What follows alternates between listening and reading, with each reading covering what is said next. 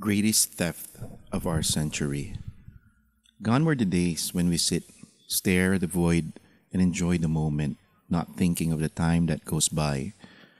Gone were the days when we take time with our work, savor every moment of writing, reading, fixing, and creating things. Heck, even factories nowadays use a lot of machines, robots, and even AI.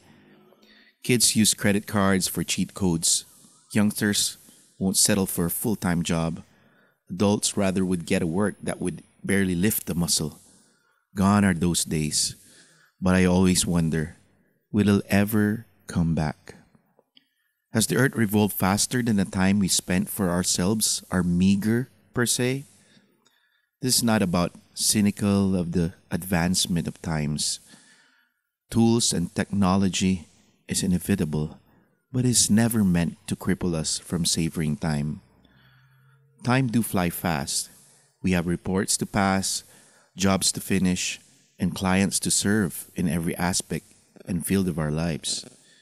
We chase time like it's running away from us, and yet we forget to realize that time is never relative to our future.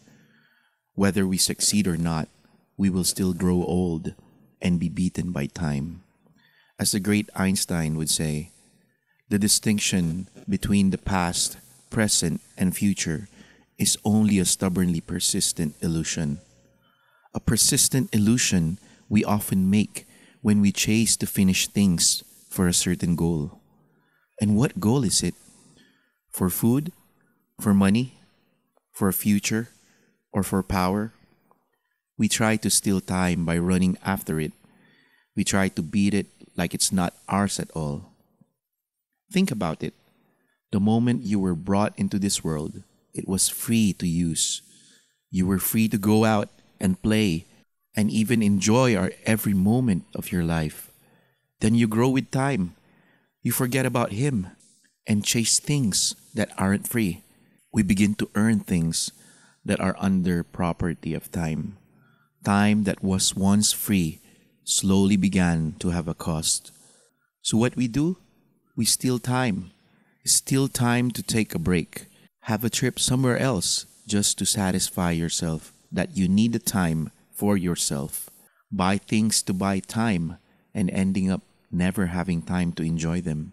We are now thieves, getting drained every day from chasing both time and life.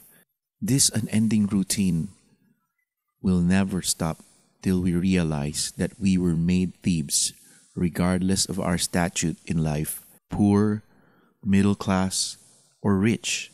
We are all hungry to be contented, and uncontentment has stolen our innate being and made us all thieves and beggars for what was once free, taken for granted. Who then is the great theft of our century?